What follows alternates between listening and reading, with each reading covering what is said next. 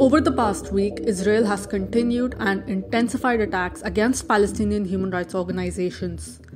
Who are these organizations and why are they being targeted? We find out in this video. On August 18th, Israeli occupation forces ransacked and shut down the offices of 7 leading Palestinian civil society and human rights organizations in the occupied West Bank. The early morning raids targeted Al-Haq, prisoner advocacy group Addameer, Bisan Center for Human Rights, Defense for Children International-Palestine, Union of Agricultural Work Committees, and Union of Palestinian Women's Committees. The 6 organizations have been under constant threat ever since Israel designated them as terrorist organizations in 2021. The 7th target was the Union of Health Work Committees, which Israel had declared unlawful in 2020. The organizations later shared how the Israeli forces had broken down the doors of their offices, confiscated materials, welded and sealed their doors shut with iron sheets, and left behind a military order. Addameer stated that the notice declared the organization forcibly closed on account of security in the region and to combat the infrastructure of terrorism. On August 21, Israeli forces threatened to arrest the heads of 2 of these organizations, Defense for Children International-Palestine's General Director Khalid Kuzmar and Al-Haq Director Shawan Jabarin. Kuzmar was detained by Israeli security agency Shin Bet on Sunday and taken to the Offer military base near Ramallah. He was not allowed any legal counsel and released after a few hours. Jabarin, the head of Al-Haq, also complained that he had received a threat call from an Israeli intelligence agent who called him for interrogation at the Offer base. The caller threatened Jabarin with imprisonment and asked him to stop his activities.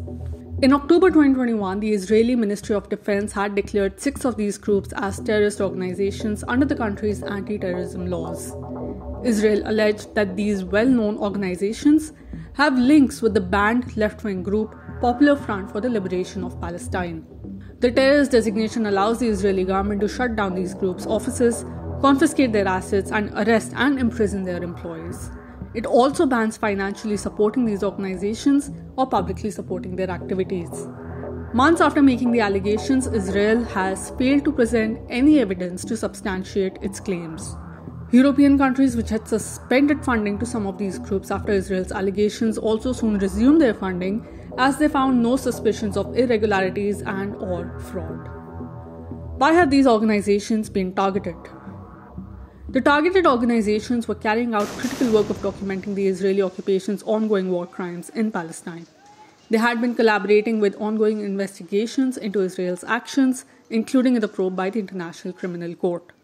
Their work has been vital in the slow but gradual shift in international opinion against Israel's occupation. Many international rights groups have finally begun terming Israeli actions as apartheid. They also perform crucial work of aiding Palestinians in the matters of social, legal, and human rights. Al-Haq is one of the oldest Palestinian human rights groups active in the occupied territories, involved in documenting human rights abuses and violations of international law. Addameer is a legal aid group that provides legal representation and advice to Palestinian prisoners in Israeli custody free of cost. Defense for Children International-Palestine focuses on the rights and welfare of Palestinian children living under Israeli occupation. UPCW and UACW advocate for the rights and interests of the women in Palestine and of Palestinian agricultural workers and farmers. The Bisan Center is a civil society organization working towards democracy, equality, and human rights. The Union of Health Work Committees provides health services and advocates for health rights of all segments of the Palestinian population, particularly the poor and the marginalized.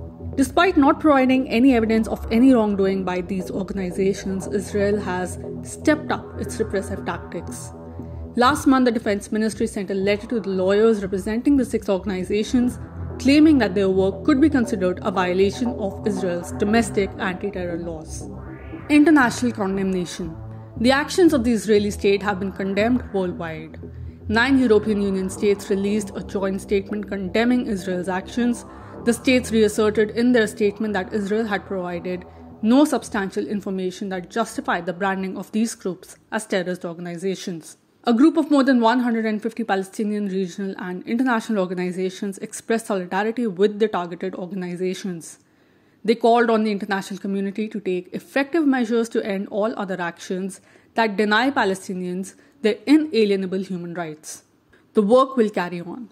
Meanwhile, Al-Haq announced that members of the public had pried open the doors to its offices, which had been sealed by the Israeli forces. The organization welcomed this show of solidarity and declared that Israel's arbitrary and unlawful actions will not silence them.